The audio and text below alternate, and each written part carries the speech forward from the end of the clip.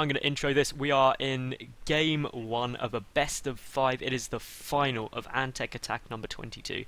And it is between AcerBly, who is the orange Zerg player, whoever picks orange, and TSLRevival playing as, excuse me, as the pink Zerg. So it is a ZvZ. It is on Belshire Beach, winter. It is. And, well, I'm SC2 England. The other voice you heard is Pewee. Say hi, Pewee. Hello, hello, hello. Now, it's a ZvZ, so things are going hectic, but I just want to put it out there to everyone. Iron Man is better than Batman. Let's just face it. And if you on paper. We were having this debate before this game, for anyone just tuning in for the finals, and frankly, I think you can't compare Batman to Iron Man. If you had to compare Iron Man's an alcoholic. It's bad. Who trusts an alcoholic to save the world? I don't. I'd rather trust a guy in like a proper functioning exoskeleton suit to a guy who dresses up in rubber and refuses to actually do anything but tie people up. Now, I'm sorry, that seems like it should be in an 18 rated film. Just saying. But anyway, so what can we expect from this game? Neither player's gone for a pool yet, so that means things are going slightly standard. Bly has gone for a 14 gas though, so a 14-14 opening from Bly, which allows a bit more aggression, it's safe, and Revival 15 hatch.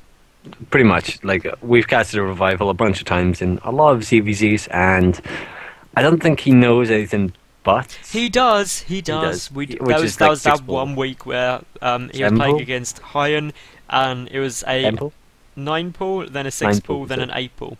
And Hyan won all of them, and went 3-0 in the final best of 5. But Revival only cheesed in the second game, which was on Cloud Kingdom. Yeah, true. And he failed at it, so... He did. I know, Hyan cheesed him, he won.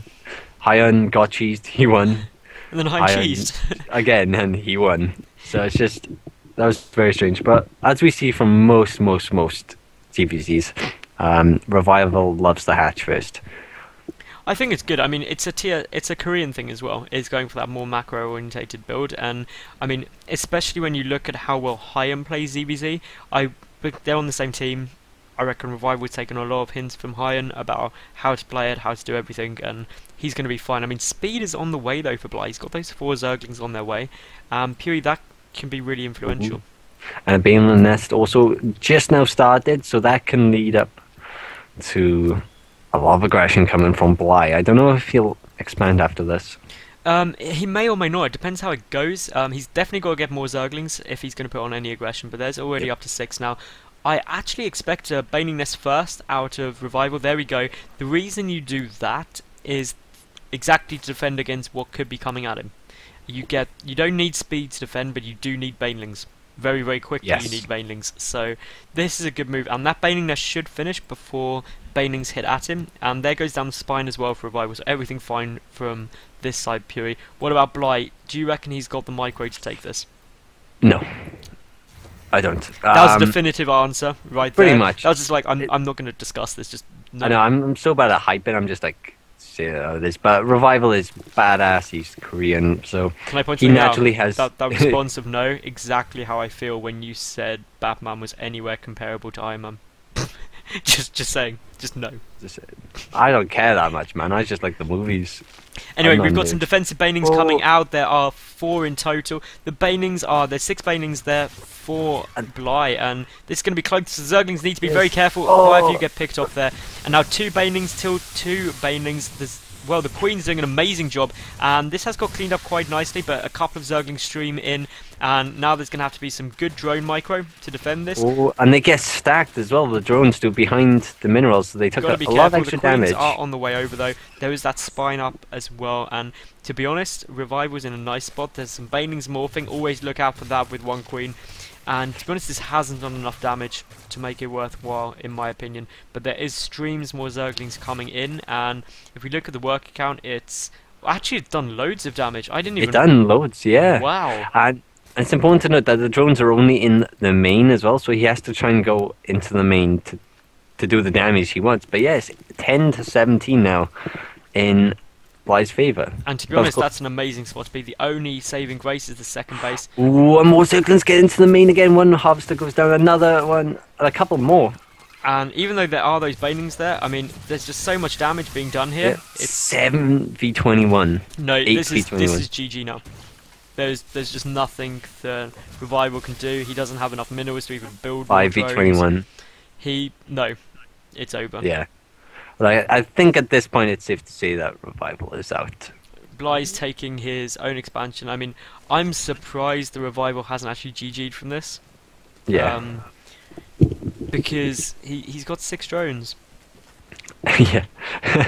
And he's got 1 more in production. 2 more actually. He and is injecting though. Those injects, they're confidence injects. Ultimately, they're like, I can't build a single drone at a time, but you know what? I need more lava. So when I do have money, I have them. Be prepared for the future. And he is spreading creep as well. Like, you gotta love the Korean mentality. It's just like, don't give up. Never surrender. Like don't give up until like you just have lava left and like no hatcheries, like just hot lava and creep. Like I can still do something. Yeah.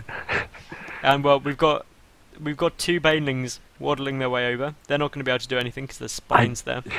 I'm not quite sure. Like Bly, I have no idea. Bly, you did a lot of damage, but the spines are still there. I'm just going to watch these sad banelings happily like going to their death. And everyone knows banelings are the happiest units. They only want hugs.